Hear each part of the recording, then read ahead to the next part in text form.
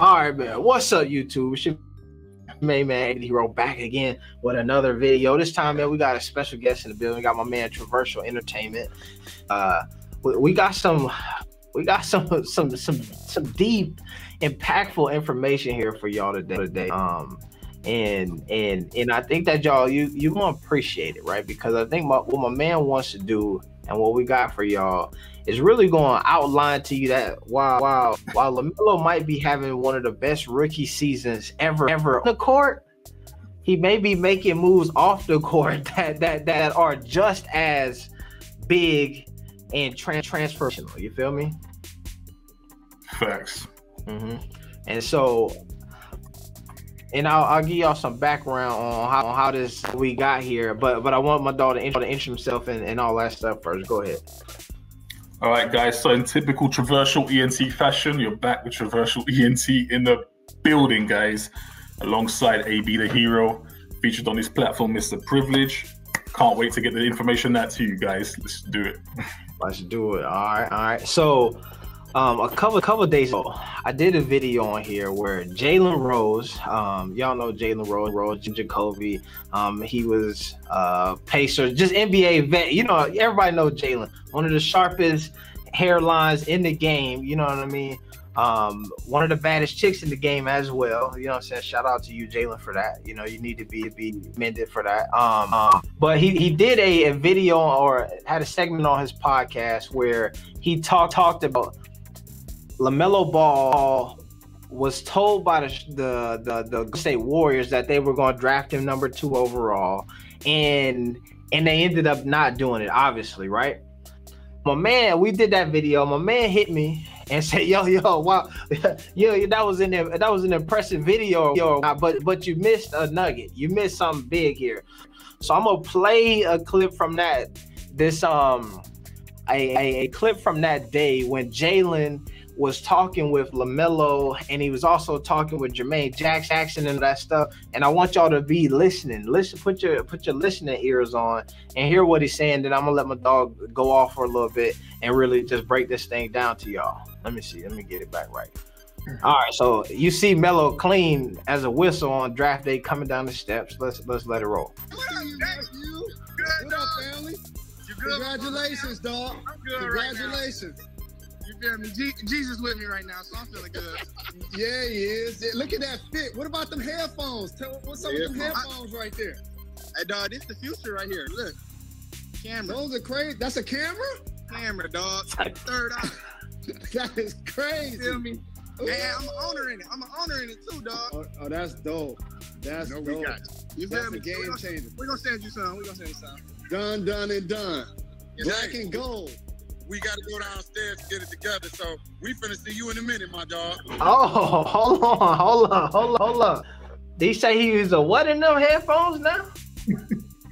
He said he saw a camera in them headphones. Oh, third eye. Okay, all right. Game changer. Game changer. So now, break this down for me. Now, tell me, I heard it right there. What's going on? What you got for me? All right, guys. So hear this up now.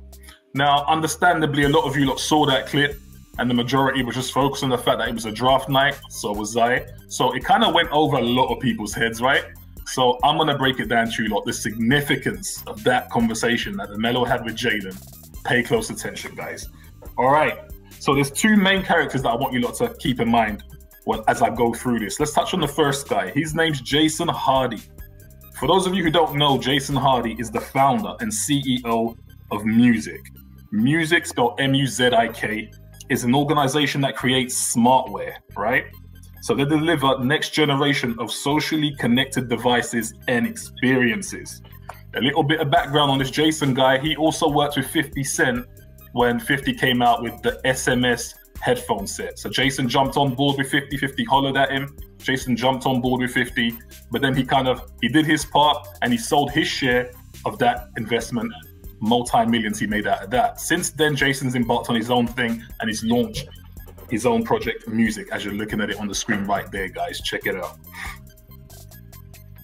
So, who is let's talk about the elite team, right? This elite team of investors. So what Jason managed to do, he managed to get himself a couple of high-profile, I'm talking multi-millionaires / billionaire investors to put money into his project that he has a vision of, right? So these investors, they believe in his project and they've pumped money in there. One of the main guys, or the lead investor, is a guy by the name of François-Henri Pinault, French multi-billionaire, and he is the CEO and chairman of a company named Kering, Kering. Type that on Google, guys, when you get a chance, right? So let me tell you a bit about Kering and what they do, so you kind of understand the caliber of men we're talking about here, guys. So Kering, they are an international high-end luxury powerhouse, which acts as an umbrella company. And they look after and they manage as well as promote other high-end companies such as Gucci, Saint Laurent, Bottega Veneta, Balenciaga. So those top high-end brands such as those, that's what Kering looks after. They come under the Kering umbrella. So this guy, this French multi-billionaire Francois, is a top player, guys. And he pumped in around about, I'd say about 35 million straight into music with the whole project, right? So he's the first player in the game, right? This elite team of investors and shareholders, right? So you've got this multi-billionaire who's done that. And then you've got the second player in this is none other than Michael Jeffrey Jordan. That's right. The owner of the Charlotte Hornets also pumped in a good percentage of money into the music project and the music, the whole idea, the whole vision of it, right? So you've got two top, well, both of them are billionaires, guys, and they've both pumped their money into this project. So who is the third person? The third person in this team is none other than your boy, LaMelo Ball. That's right. Now, the amount that LaMelo Ball's invested in this project is not disclosed, so we don't have the figures for how much LaMelo's pumped into it, but he is an investor and he is a shareholder in music, guys. That's why LaMelo said in the clip, I'm an owner of this too. That's exactly what he meant. And as a result, Jason, the CEO of Muzik, has partnered up with LaMelo, and that's why you're seeing him on the screen and everyone's rocking those t-shirts that's got Melo's name on it, right, guys? So these are big moves. These are, to say boss move would be an understatement. This is like a power move, guys, because you have to understand what this means. This means that when the music project picks up and blows up, LaMelo Ball passively is going to be racking in serious money. We're talking multi-millions coming in passively for him. So he's more than secured the bag, guys. More than secured the bag. All right.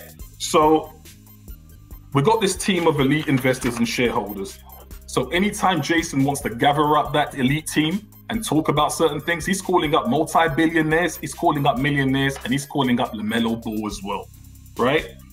Okay, let's move on, guys. So, I mean, this is big news. I don't know if you want to add anything to that, AB, or show any like slides or anything like that. Well, I pulled up this here, right? And you brought some huge names who are associated with music. Then you said you type in the Googles and they throwing out Drake in there. So when you go Melo Ball, you go Drake, you go Michael Jordan, you go French billionaire. We don't know the name of, you know what I'm saying? That's how you know you got money. When we don't know who you is, you know the bag is there. Kevin Hart rocking the headphone. I think you mentioned Cardi B earlier. You know what I mean? So it's I think that what this reminds me of is Beats by Dre first jumped off, right? One of the market, I read this book is called The Tanning Effect. It's Steve Stout. He was one of the dudes who like helped with some of the market stuff behind the scenes, Jimmy Iovine, Interscope, all of that stuff. And the strategy was, you know, let's just get these headphones on some cool people, and that's gonna blow up Beats by Dre. Right. Me, this is another level, because it's like not just let's get these headphones on cool people, but let's make sure our owners are cool. You know what I'm saying? Facts. So it's a different level of investment in, like, if Drake saying, yo, we want to make sure this work out, that's you know what I mean? That's another level. So I see why you was like, yo, this is massive. It is absolutely massive, absolutely massive. I mean, this organization, Muzik, they've had previous projects in the past before with other investors, as you mentioned, Cardi B's, the Drakes of this world, and the Kevin Harts. So you've got a lot of high A-list celebs and figures who believe in the project. They know this is going to be something really, really big. And guys, it's bigger than just headphones. As I said, they design smartware. So they're incorporating smartware technology into the headphones, but also the fashion side of things. As I said, the French billionaire, he deals with the whole high-end fashion side of things. So these are going to be devices that's going to be costing you stupid amounts of money. These ain't like your $300 stuff that you're going to purchase from the shops. We're talking high-end technology here. And LaMelo Ball is the face of all of that because he's partnered up with Muzik. This is massive, guys. This is absolutely big. And you know what? I think that as you break this down, right, it's something that you mentioned earlier of you got a LaMelo Ball who already is investing in technology. We've seen moves that LaMelo has already attempted to make in the past, from being the youngest, or the first, not even the youngest, the only kid in high school with his own signature shoe. Facts. Basically his own basketball league, you know what I'm saying? And then going overseas in Illawarra, hooping, winning Rookie of the Year, and then a man does what? Goes over there and says, you know what, man, could I buy the team? Facts. Guys, let's explore that a little bit, because that is quite interesting that LaMelo did that. And actually, that kind of woke my eyes up to what LaMelo's actually doing. This kid is way ahead of his time. Like, not just in the basketball court, but in business. I would love to know who LaMelo Ball's financial advisors are. For real, I need those details. I need that in my life, guys, for real.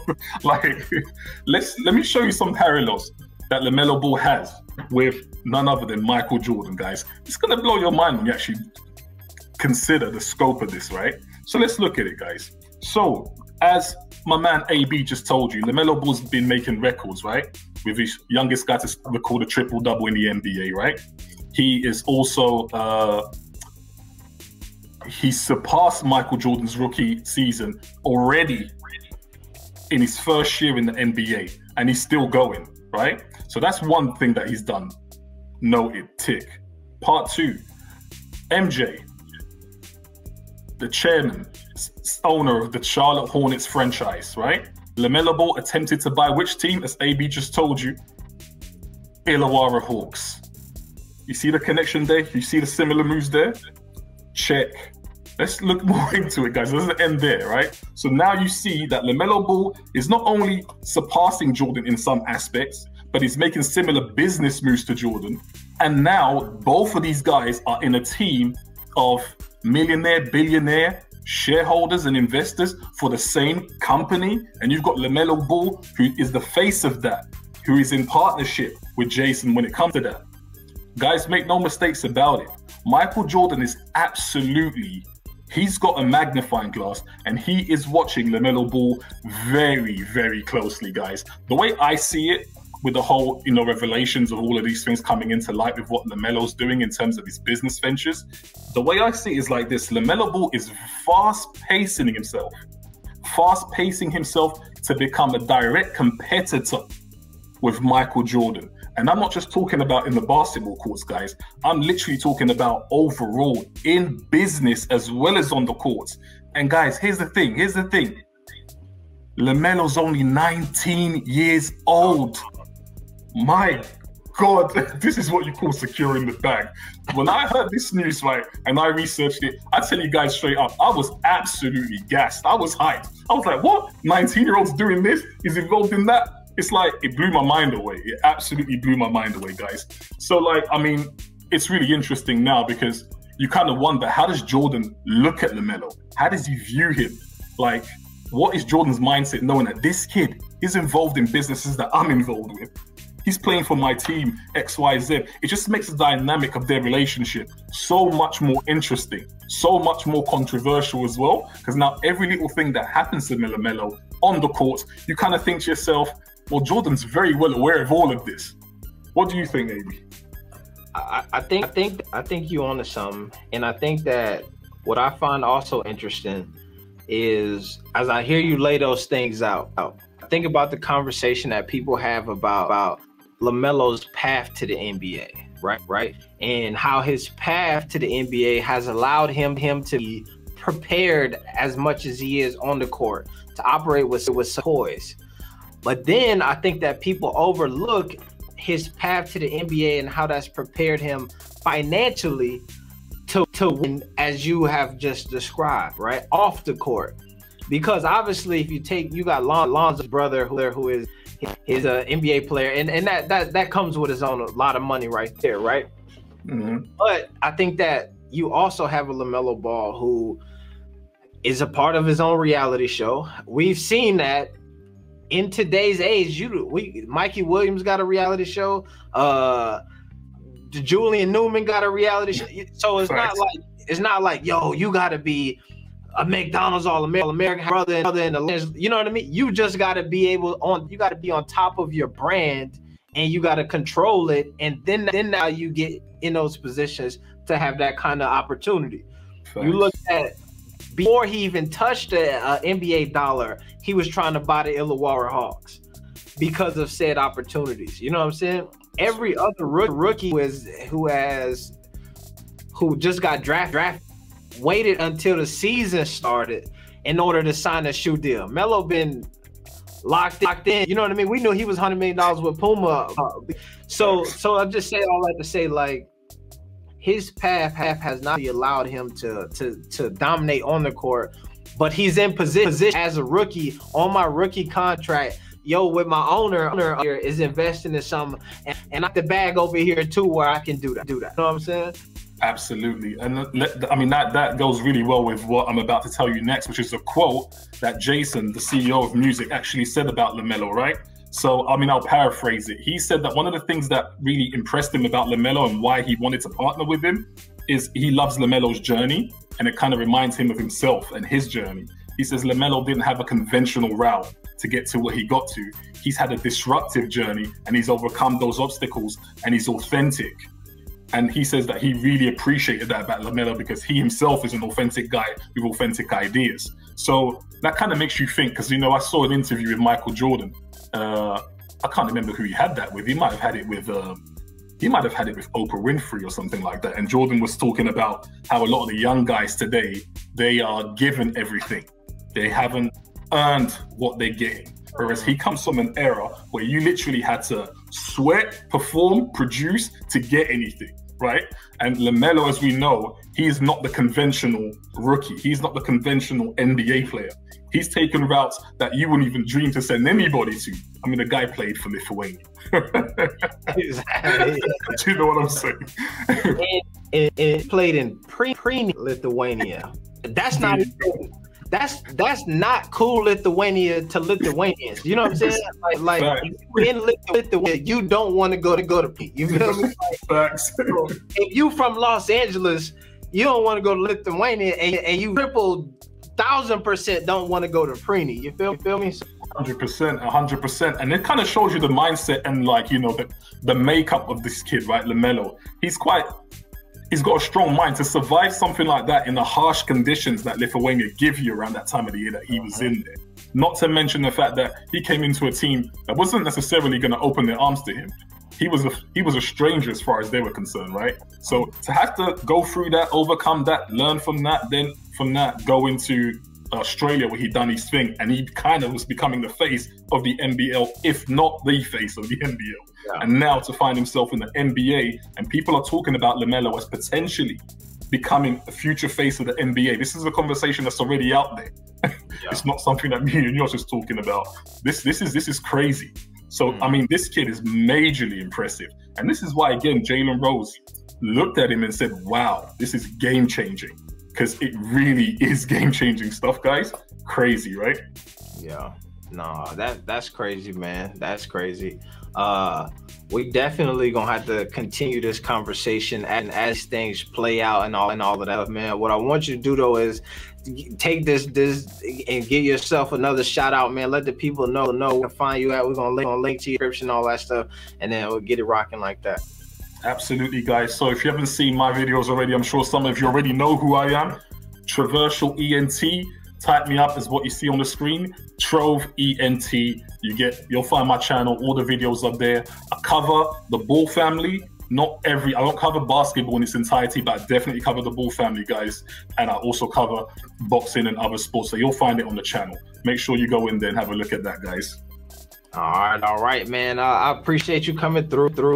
Get out of here. We don't want to be too long because you know how folks is. They attention just be tripping and all that stuff. But let's do this again, man. Eventually, we're gonna get the live streams popping and all that stuff where we can bring folks in and get their opinions as well. So I have to have you on for that as well, man. And you have to have me over there on the channel as well, dropping some knowledge and all of that jazz, man. But we're gonna do that out for sure. Hey, man, AB the Hero, we out. Peace. Peace out.